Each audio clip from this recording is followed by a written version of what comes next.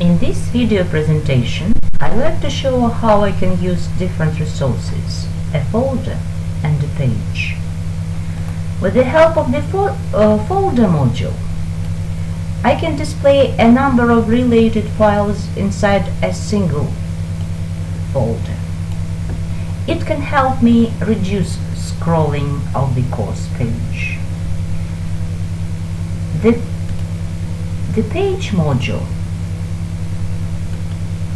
enables me to create a web page resources where I can display images,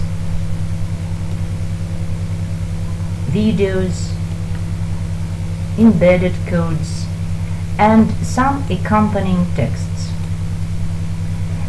It makes resources more accessible, particularly for those who use mobile devices.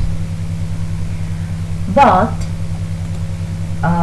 I couldn't find out how to align the images on the page.